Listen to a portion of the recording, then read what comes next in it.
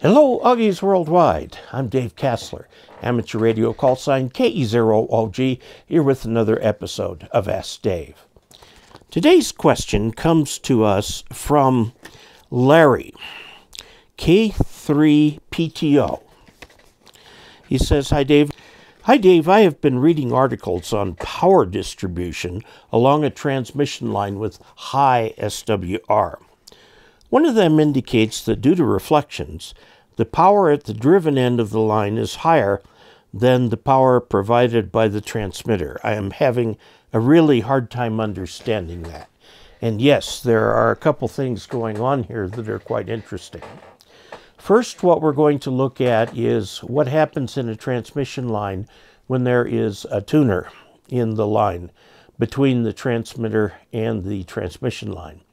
And then doing that, we're going to talk about how electrical power, sometimes the current and the voltage don't follow each other. And so actually for a short period of time, we create negative power. And that seems like a very strange concept. It's like nature's taking things back from us, which is, of course, what's happening. But if there's some negative power, then there can be actually some positive power greater than the original power to make up for it. But only if we do it just looking at wave by wave. Let's take a look at the whiteboard. Okay, this is what we're thinking of here. We've got a transceiver, and it's got a cable over here to this. Here's an antenna tuner. This is 50 ohms. And the phase angle is 0. Okay, so it's all real power. Then this goes to a reactive load. And believe me, all antennas are reactive load. Reactive means there's either capacitance in it or inductance. Okay, so you've got a wave coming out this way. And it is your original wave where the current and the voltage are in phase.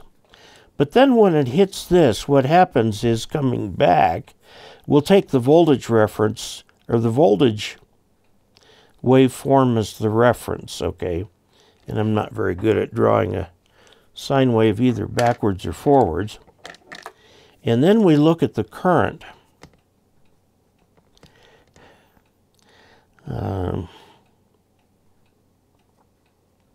Let's see, that's behind that, okay, and so on. I'm not very good at drawing that. But I want you to notice something about this wave. So much so that I think we're going to erase all of this and draw a little bit better waveform. Here is the voltage waveform. Okay, now we're going to draw a current waveform that is out of phase.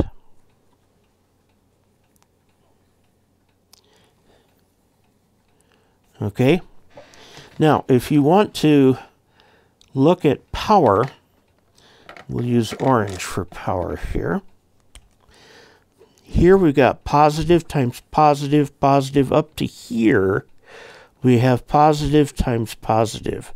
So this part right here, from here to here, is positive power because it's a positive times a power.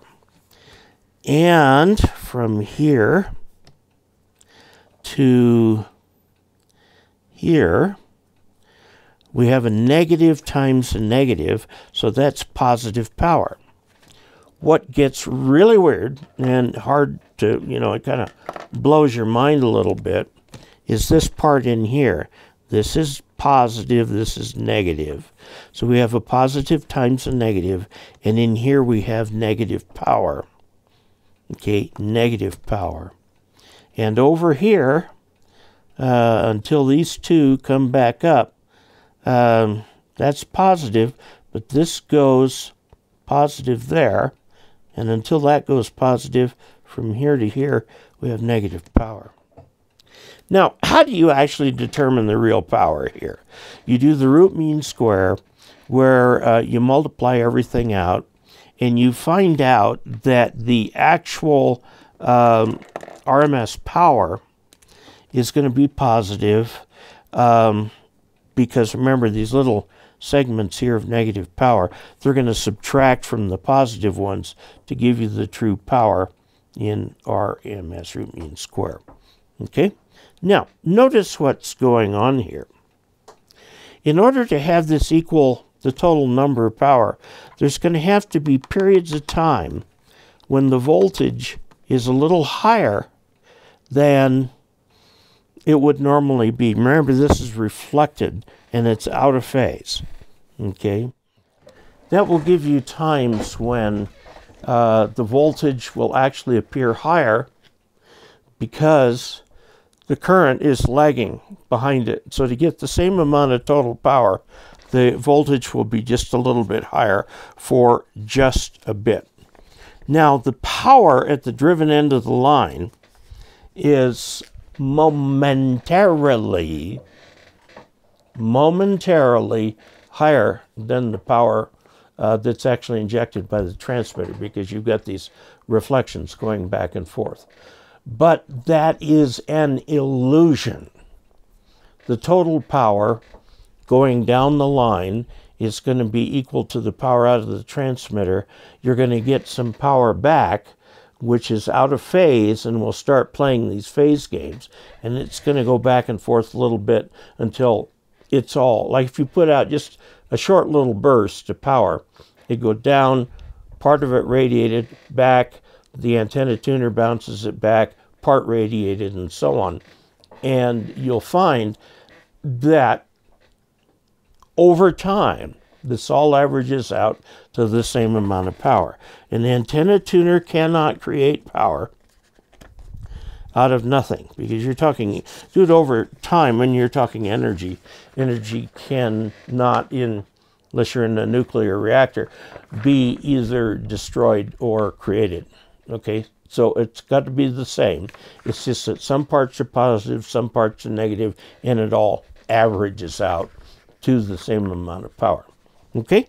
Hope that answers your question there, Larry. And I hope that you enjoy what you've been seeing here. So there you have it. If you like this, please subscribe. Please click like. And until we next meet, 73.